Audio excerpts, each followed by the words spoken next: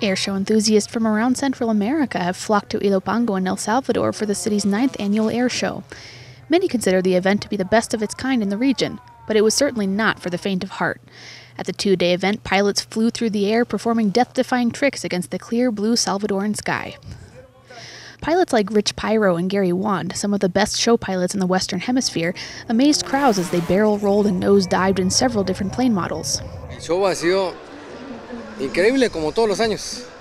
Para mí es lo mejor de Centroamérica y se lo digo porque soy piloto. Y me traje a mi esposa, a mis hijas y lo han gozado y están felices, de veras, los felicito.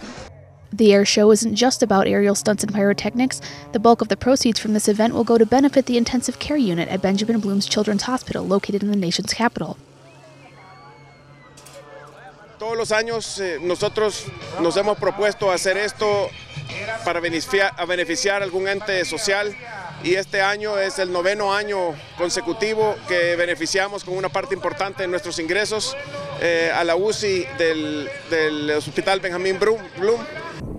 The noise from the airfield was all part of the general excitement, but if attendees found it too overwhelming, they were able to duck into the museum at the city's international airport to learn about the history of aeronautics. Me ha gustado los aviones, he traído a mi familia, vengo con mi sobrino, mi hermana, mis hijos, y me parece bien, una buena actividad para que siga adelante. In addition to airplanes, motorcyclists wowed audiences with complicated stunts on a dirt obstacle course nearby. Adrenaline junkies, airplane fans, motorcycle aficionados, and people just looking for a nice day out with the family, everyone found something to enjoy at the Ilopango Air Show.